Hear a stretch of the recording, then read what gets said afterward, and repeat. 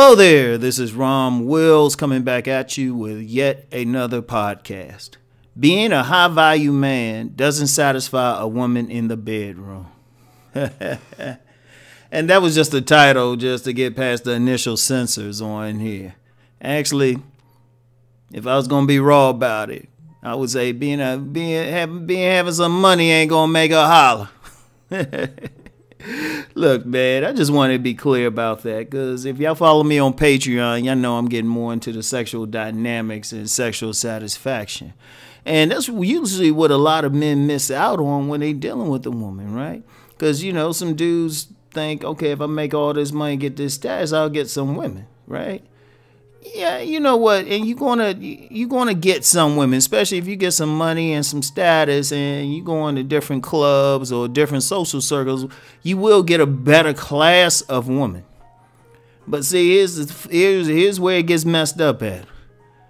When you go back to your place, yeah, it might be some nice condo, mini mansion, I don't know, the Taj motherfucking Hall, right? It might be any of that.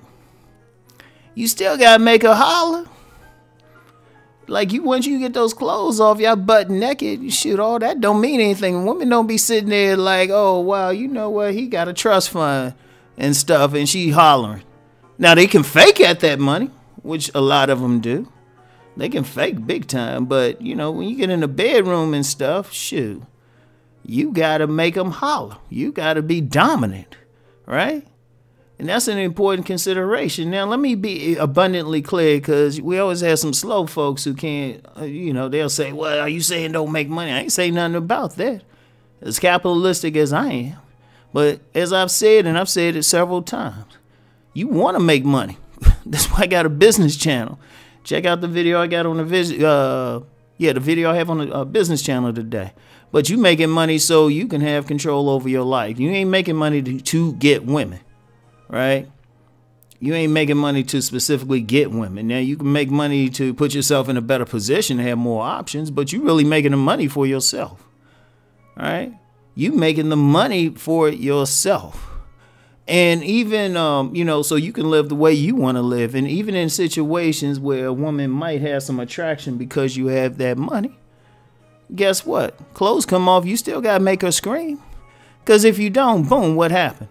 Now, I know a lot of men concerned, you know, I talk about sexual faces, women cheating and all of that. Who you think get cheated on the most? It ain't Pookie and Ray Ray. It ain't Pookie and Ray Ray. It be some guys making money. And, you know, just to be clear, I just know. I know. And I know because, shoot, I've had the women tell me. They have some men, they paying all the bills. They in a big mansion, but they shoot. They get around some like studly type of dudes, some dudes who spitting that hot fire, all of a sudden they getting a little wet. They getting a little wet. In fact, that's a fun game I like to play. Like, cause usually I prefer eating by myself if I go out or something. And I'll just be sitting there chilling, like looking at my phone, doing whatever. I'll be just looking around at somebody, a family or a husband and wife together, and the wife looking over at me. And I'm looking at dude like he look like he got money.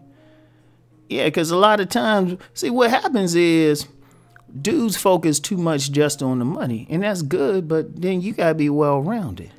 My whole thing is you want to be kicking ass on all levels.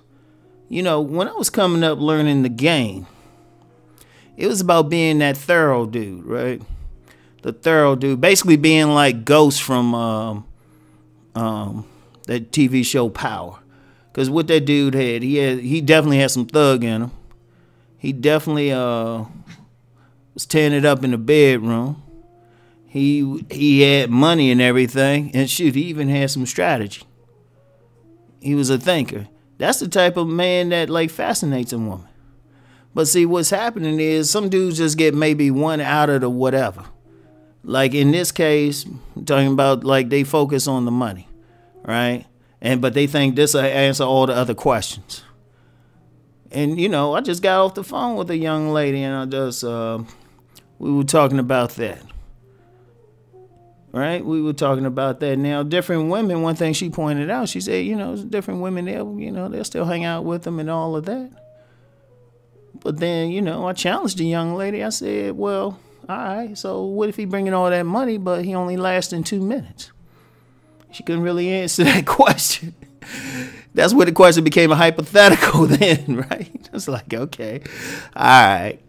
Yeah, if she listening, she know I love her because we like talking shit to each other.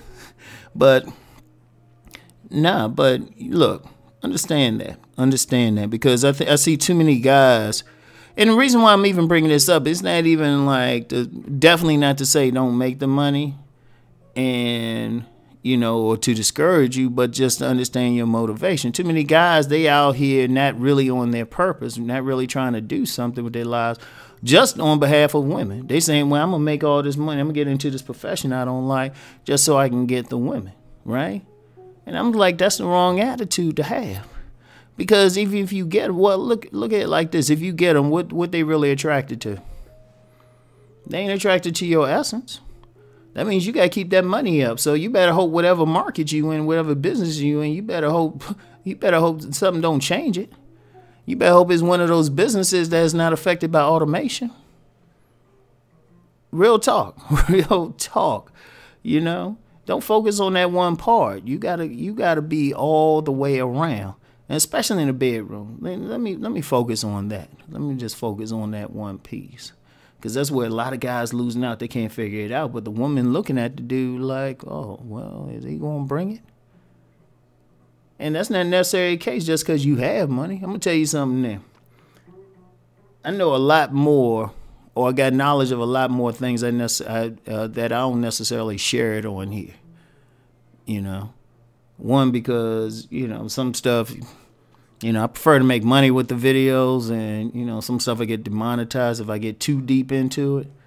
And, I'll probably save it for my Patreon or something. But there's of course, everybody's heard of BDMSM and whatnot, right? But there's a whole lot of these CEOs, rich money-making men, they paying some woman to get them all sexually, to do something to them sexually, whip their ass, dominate them, pee on them, whatever, right? So you seen anything to do running shit, but he ain't, because the whole thing is, and I've said this in a recent video, and it applies to men and women. What somebody show to the public ain't necessarily what they show behind closed doors. Right? So if you're going to be up there, you're going to make some money, you still got to bring it in the bedroom. You still got to be dominant in the bedroom. You still got to make her holler. And I really mean holler. Don't think if because one thing I haven't experienced or known of a woman that had an orgasm because you recited your bank statement to